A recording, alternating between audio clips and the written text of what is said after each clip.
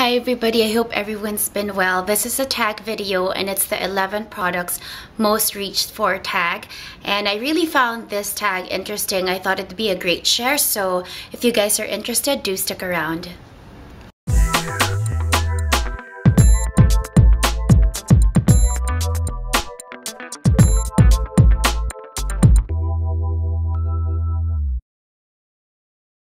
So these products are the 11 that I put together.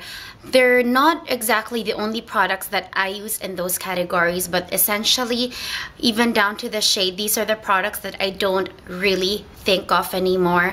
It comes automatic in any routine or any makeup look that I'm doing. I do have other products in the same category, let's say bronzers or concealers, but the only reason why I do use them is for the purpose of making use of them and switching things around and just putting things in rotation. Otherwise, these are definitely the products that I automatically, out of reflex, just grab for on a daily basis. So let me begin with two brushes that I have with me.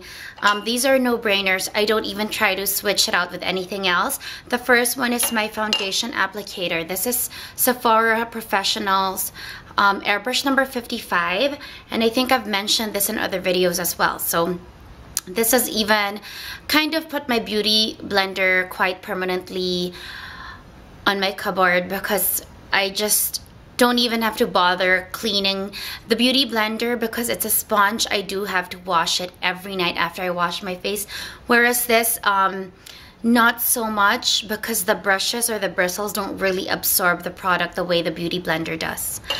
And my blush brush, the MAC 116, I don't think I will ever find another blush applicator that just applies powder blush as good as this, and I find that the size of the brush and the bristles are just perfect truly for applying blush product. And then I'll just continue on with the things I have. This one is the Soleil Tan or the Bronze Universal, which is the cream or mousse bronzer of Chanel, which looks like this. And sorry, it looks kind of not very clean, but I promise you it is. It's just that the brush that I enjoy using this with has a tendency of shedding hair. This is just a universal color that really looks good in everyone. I can't imagine not applying this on any look. As long as I have foundation or I put a full face on, this automatically has to come into play. Otherwise, the tendency to look pasty and very pale, especially in photography, is highly likely. So usually once you put foundation or you lay a canvas for makeup, you really have to put some form of bronzer, and the Bronze Universal is truly holy grail. Expensive, true, very expensive. I think this is one of the most expensive bronzers out there, but for the amount that you use this on a daily basis and for the quality that you get, this would probably last me another 15 years. There is no challenge or difficulty in applying it, or even I've never experienced putting too much on, because the consistency and the finish that it leaves you with is very natural, and it complements and blends well with any other cream product regardless of color.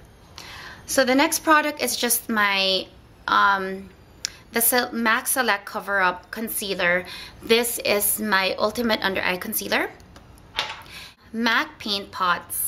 And I just consider this as one. It's either I use Bare Study or Painterly, and this is usually what I use as my eye primer interchangeably, but more than any other eye primer that I have, this one I reach for every day. Another tool, and this is the Shimmer Eyelash Curler, which I'm sure everybody knows about. I reach for every day.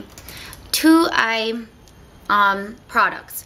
This one is my Dior Show Brow Styler, and this comes with a brow brush in one end and a universally flattering or one shade of this muted kind of brownish gray tone, and that even looks, I have to put a lot to get this shade on, but usually it's even lighter than this. Then I have my ultimate, this one every day I reach for, even if I layer my eye look or my eyeliner with a gel liner or a liquid liner or any other cream liner. I always start with a MAC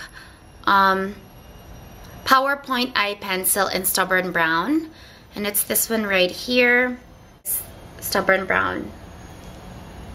And then I have 3 products that are not necessarily cosmetics. One hair care product, and this is the Kerastase Nectar Thermique with heat styling protective agent for dry to very dry hair. This is a leave-on conditioner. Every time I wash my hair, I use this product, and it just protects my hair as well from the flat ironing that I do. And then of course my Bioderma Solution Micellar for sensitive skin, my holy grail makeup remover every day. And I thought this would last me much longer than I thought, but apparently not. And even if I do use other makeup removers just for rotation purposes, I usually still have to come back to this and at least do one swipe of this on my face, because otherwise I feel like not everything is removed. And last but not the least is my Mario Badescu Seaweed Night Cream. I use this diligently every night ever since I've purchased it.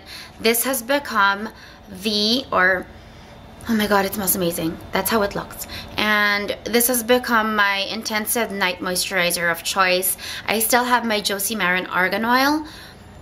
Sometimes when I exfoliate, I use that. I just have a feeling that the oil is just much more intense than a cream, but every day I definitely reach for this. So those are my 11 products that I reach for the most. I hope that was an interesting share, and I hope you guys have a great day.